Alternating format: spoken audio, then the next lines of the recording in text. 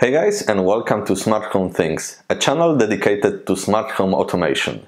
Today we will be flashing Tasmota firmware into Shelly 1 Wi-Fi relay. To do that we will need a couple of things. We will need a programmer, some wires and a breadboard. We can use a second person instead of a breadboard, but you should buy a breadboard anyway. So all those things can be bought cheap on sites like AliExpress or basically any other electronics store. Okay, so remember to subscribe, because all of this what we are doing today will be used in the future video where we will be converting a simple lamp to a smart lamp that can be controlled via Apple Home app and a regular switch. So remember about that subscribe button and like if you like the video. So let's get on with this.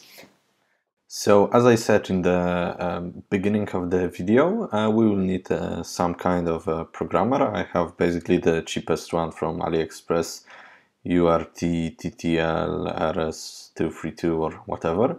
You will also need some cables. Those cables came with the programmer itself, so quite handy.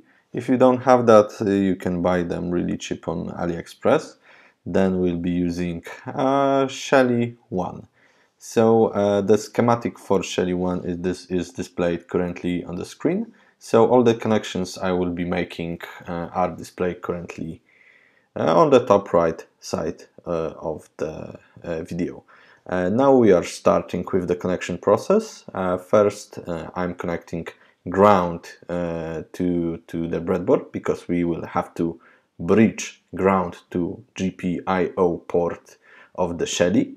So I'm connecting ground to ground as it's displayed in the schematic.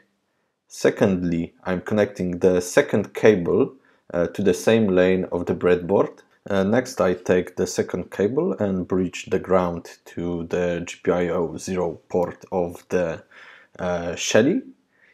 And now it's time for the VCC, so the 3.3 volts from the programmer to the third socket in the Shelly. And next we have the RX and TX connections. So basically RX from the programmer goes to TX of the Shelly, and TX from the programmer goes to RX in the Shelly. And basically that's it for connecting wires from your programmer to Shelly. Now it's time for the software part. For me, Visual Studio Code is basically the best software to do things. I'm using the PlatformIO plugin. In this PlatformIO plugin in platformio.ini, you have to specify the port that your programmer is connected. Depending from your machine, PC or Mac, it will differ quite much. But basically do some edits in my user config.h file. You can specify your Wi-Fi there, so you don't have to configure that from the beginning.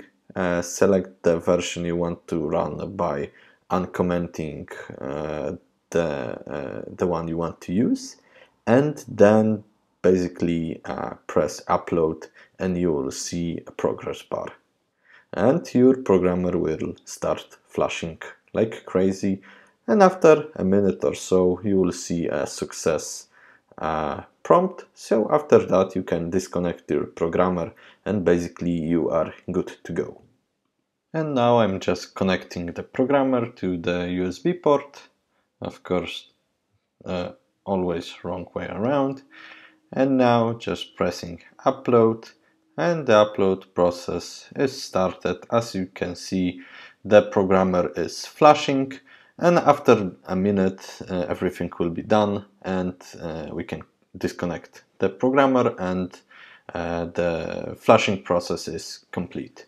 Okay, so this is it for today. Thank you for watching, and please remember to like, share and subscribe, because Seeing this channel grow really keeps me motivated.